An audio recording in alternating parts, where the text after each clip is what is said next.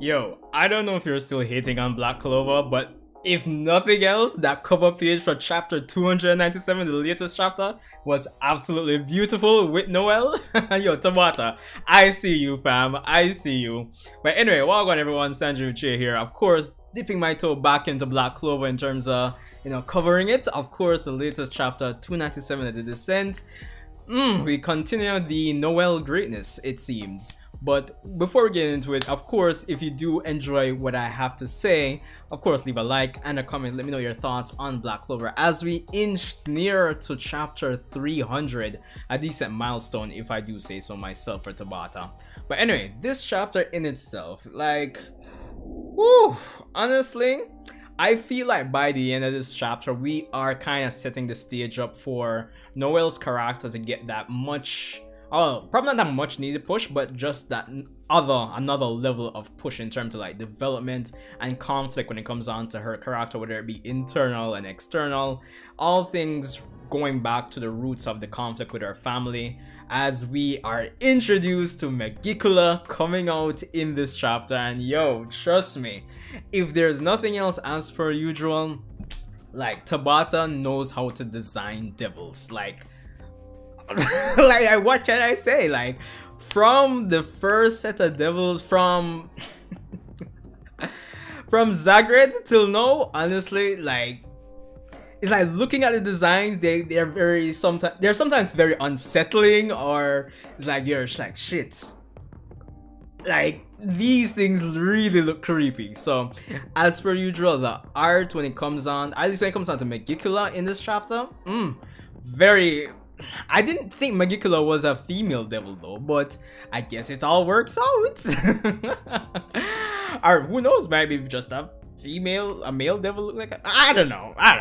But the point is, I love the design of Magicula by the end of this chapter, and I love what it means for the story as it relates to Noelle, because in the grand scheme of things, if you've watched my video when I talked about when I was talking about the defeat of Dante by Magna, I was essentially pushing the idea, I mean it's common knowledge by now, Black Clover does justice when it comes on to its supporting cast, and I think Magicula arriving by the end of this chapter kind of reinforces that notion again when it comes on to the character of Noelle, because obviously Magicula is like the source of, in one shape or another, the source of kind of like Noelle's problems when it comes on to her family. So I know in some cases it feels like there could be more of a, I don't know if push is the right word, or I don't know, more organic build up, but I think the whole conflict between Noelle and having Magicula come out,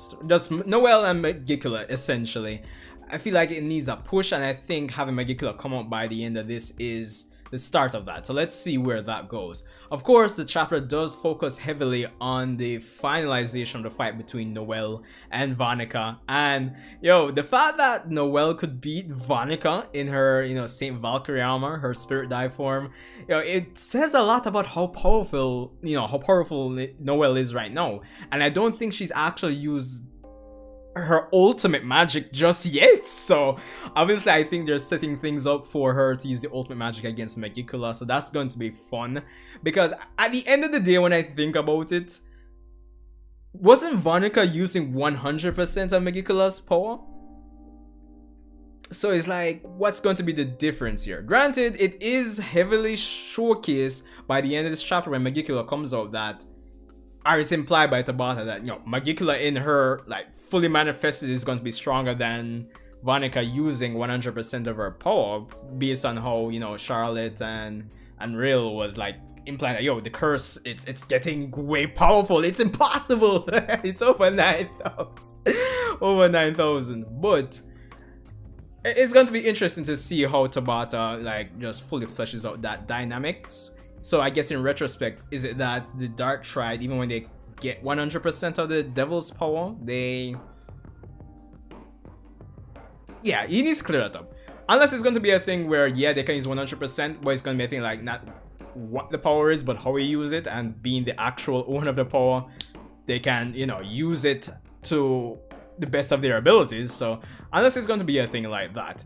But in the grand scheme of things, I'm looking forward to seeing how Noelle interacts and fights against Magicula. So that's going to be fun and interesting. Now, Loropechika, of course, you know, this is an arc where it seems like the stakes are at an all-time high. So as Loropechika and Vanica's lives seemingly are going to be ending at some point in this arc, honestly, I think it would be best if if Loropechika dies as well. Just to have some stakes, well, not even stakes, but some repercussions, I think the loss of a character like that for Noelle could push her character even more, is what I'm saying. So, as much as as much as some pairings would be good to see, you know, Loropechika with, dang it, I forgot my lightning boy name. Dang it, don't crucify me. But you know who I'm talking about, because he was in this chapter by the end there. But I think having Loropechika die might be in the best interest of, you know, other characters and pushing them to the next level in terms of like their mental and psychological and emotional development. So that's going to be fun to see by the end of it. But all in all, I thought it was a decent chapter. To be honest, I mean, I guess it's in the nature of Black Clover, but I don't know, for some reason I was expecting a longer fight between Noelle and Vanica, but it is what it is. Know that Magicula's here. Who am I to complain, right? So yeah, I like the setup, I like what they're going for, and I like what this potentially means for the characters of Noelle, and potentially improving or having some repercussions for the sake of development for the supporting cast through the potential death of Loropechika. So that's going to be interesting. And just generally speaking, again, I just love that this chapter reinforces the support for the supporting cast, even though, you know, Noelle's kind of like a main character, but you get what I mean. So yeah, again, I enjoyed it, love the art, love the design for Magicula, and I'm looking forward to seeing what chapter 298 has to offer. But anyway, Sanjay, let me know what you think. Of course, if you haven't checked out my thoughts on Boruto episode 205 and 204 from last week, you can definitely check those out, because yo, hype for last week. This week was decent. So yeah, Sanjay, let me know what you think. See you in the comments, and enjoy the rest of your Sunday.